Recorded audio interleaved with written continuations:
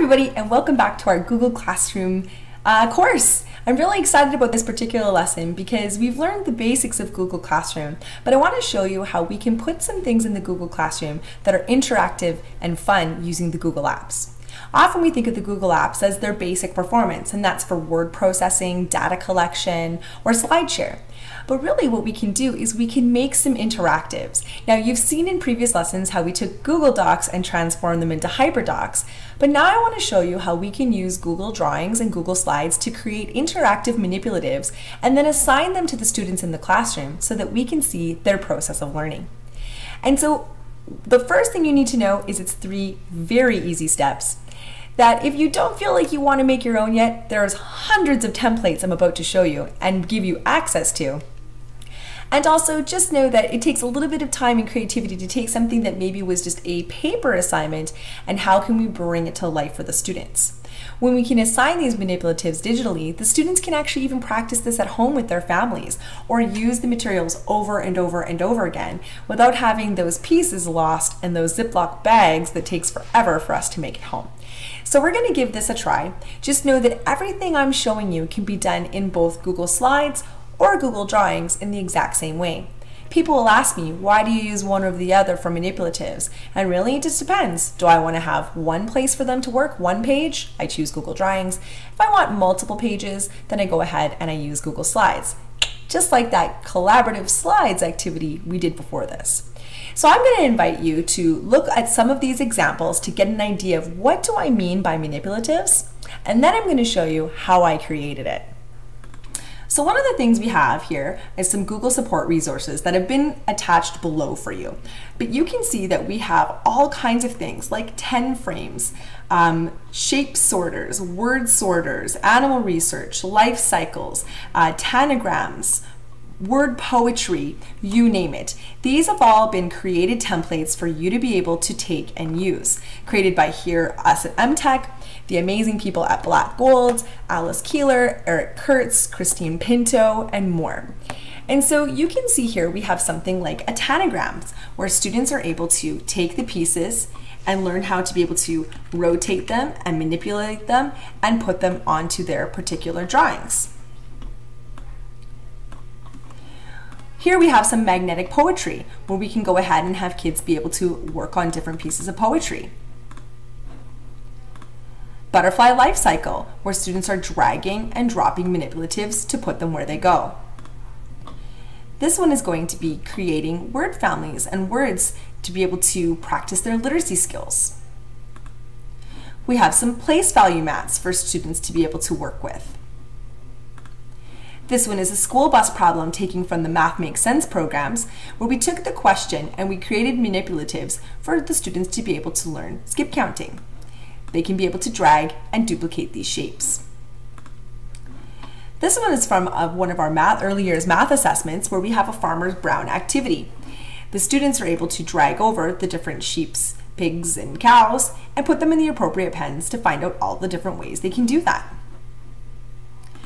And I've also attached for you the instructions again, step by step, of how to be able to make these manipulatives with some complete GIFs, as well as a whole bunch of examples of manipulatives for you using the Google Slides for different math activities of all across the different grade levels.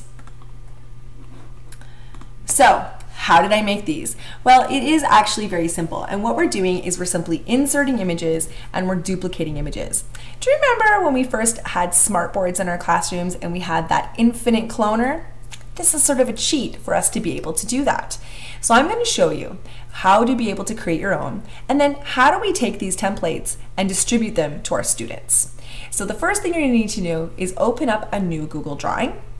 If you want to do this as a student, you could create from Classroom, but what you're going to do is go to drawings.google.com and you're going to get a blank canvas. You could also do this from slides.google.com, and have a blank presentation.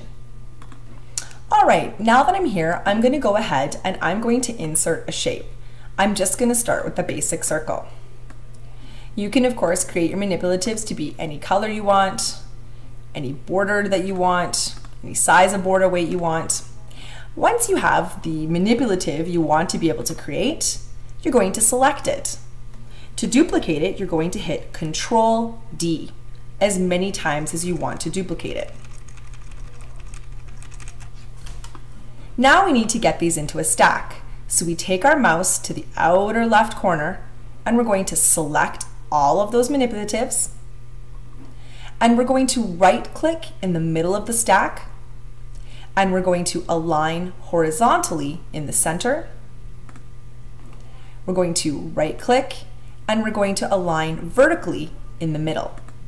Now before I click anywhere else with this all still highlighted, I'm going to drag it to where I want, perhaps even off the page.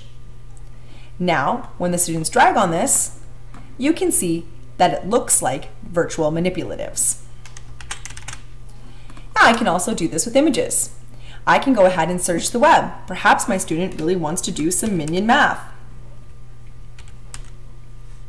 Now, your little trick is I like to search for things that are PNG.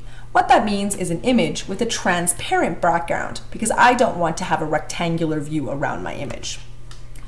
I'm going to come here and I'm going to find the image that I want, and I'm going to insert it. It's way too big. I'm going to resize that. I'm just going to drag from the corners to be able to resize my image. That's right. Now exact same thing, Control D. I'm going to select them all. I'm going to right click in the middle of that stack. I'm going to align horizontally in the center. I'm going to align vertically in the middle, and I'm going to place them where I want. That's it. That's the magic. That's how easy it is. So when I'm making magnetic poetry, when I'm making leaf graphing, you name it for students, I'm simply creating an image that I've duplicated that they can move around. Now we have some really great templates for chess, checkers, battleship, all kinds of different interactives to really support student thinking and numeracy, as well as we have scientific diagrams and literacy activities. And so I challenge you to not only try creating a manipulative of your own, but also to be able to look through the hundreds of templates that we have and be able to choose one that you can take and use as is, or perhaps be able to adjust the manipulatives to suit your grade level and subject area. But now, how would this look if I was to put it in the Google Classroom? Well, it's very simple. I'm going to go to my new Google Classroom. I'm going to go to Classwork, and I'm going to go up and I'm going to create my assignment.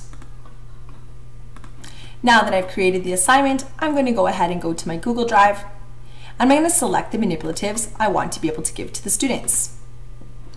Instead of students being able to view the file, I'm going to go ahead and make a copy for each student, and I'm going to assign it.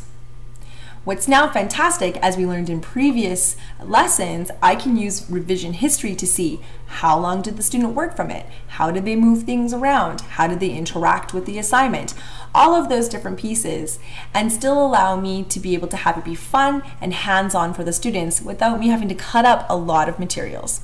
So give it a try. I want you to be able to make your own manipulatives and try looking through those different templates and assign it to your students so that they can have some interactive fun as well. Also, if you create a great template, please share it so we can share it with all of ECSD. Just share it with me in the Google Drive via my email, trisha.rofi@ecsd.net.